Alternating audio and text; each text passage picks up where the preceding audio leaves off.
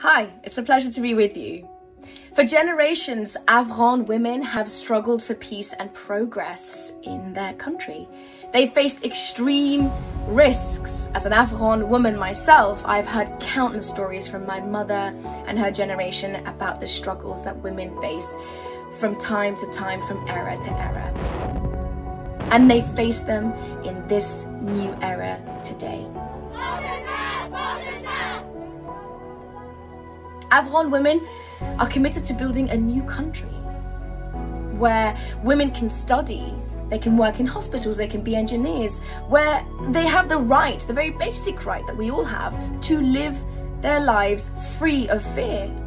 Afghan women are demanding that their rights and their achievements be respected and be protected. And Afghan women have played a major role in building peace, like women elders who help resolve familial and tribal conflicts, like the countless women who work to end the drivers of conflict, like the women negotiators who stood face to face with the Taliban, who have engaged with the Taliban in the Doha peace talks. Their courage as peace builders is an inspiration, certainly to me, but it should be one to all of us everywhere.